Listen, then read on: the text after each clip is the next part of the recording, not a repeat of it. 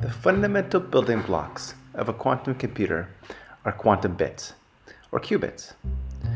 And some of the most common examples of qubits are based on the different energy states of single electrons, like the electrons in an atom.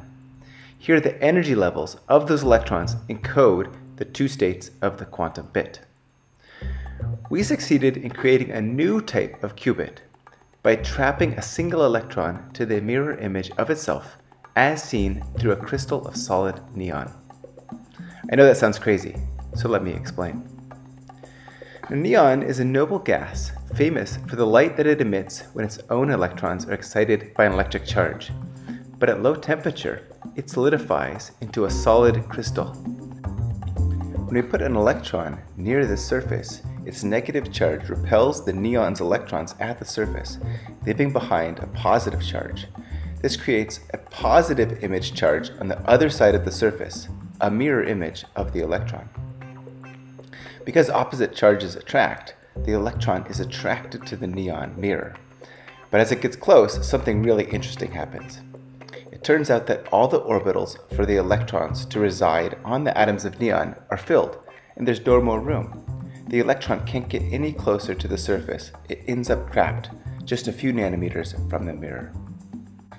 We actually grow the crystal of neon on top of a chip with microscopic electrodes, and we can apply voltages to these electrodes to push the electrons around.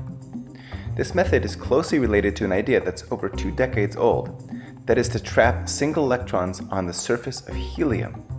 It turns out that this is even harder to do, partly because helium is still a liquid at low temperatures. In fact, it is a superfluid, an extra slippery type of fluid. The sloshing around of the surface seems to make the trapping harder to do. Now that we've trapped the electron, how do we make it to a qubit? We need to be able to control the qubit and then to measure it at some later time.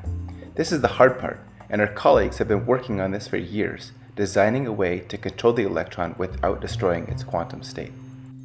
Part of the chip we use is a very small electrical tuning fork. Using this tuning fork, we can send in a pulse of energy to excite the vibrations of the electron. Here's what's cool. The electron's motion can resonate with the tuning fork so that its quantum state gets transferred to the tuning fork and then back again. If the excitation can bounce back and forth more than a couple of times, we say the system is in the regime of strong coupling. And that was an important first step that we realized experimentally. Now, of course, we didn't stop there. Having strong coupling allows us to control the qubit and to measure it at some later time. Now, the vibrational energy levels of the electron actually correspond to the quantum states of the qubit. If we excite the electron out of its ground state, it ends up decaying back after some time. Then we have to excite it again. This time it takes to decay is the quantum lifetime of the qubit, an important measure of how good the qubit is.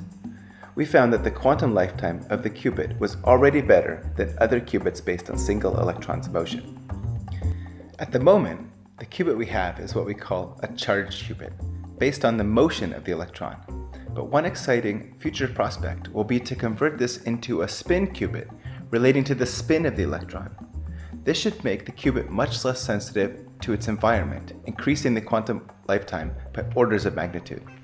With this, the single electron trapped to a mirror of neon might well become the most important building block of a future quantum computer.